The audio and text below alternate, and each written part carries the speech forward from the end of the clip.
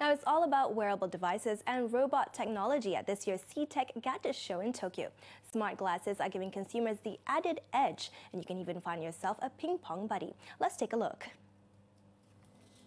These glasses can give you a new way of seeing the world. The B200 from Epson is the new generation of augmented reality platforms, and according to the producers, can open up a whole new world for the entertainment, manufacturing, and medical science industries. Toshiba, meanwhile, is showing off a glassware prototype and have their eyes firmly on Google.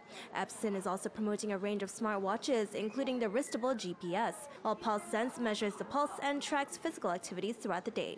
Now, it would not be a gadget show in Japan without some robots. These cheerleading robots developed by Murata bob about without crashing into each other. And if you're stuck for a table tennis partner, then perhaps this ping-pong robot, developed by healthcare electronics maker Omron, could be your new buddy. The three-legged robot watches its human opponent to predict the ball's path, but the robot is still easy to beat for now. Ceatec runs till this Saturday.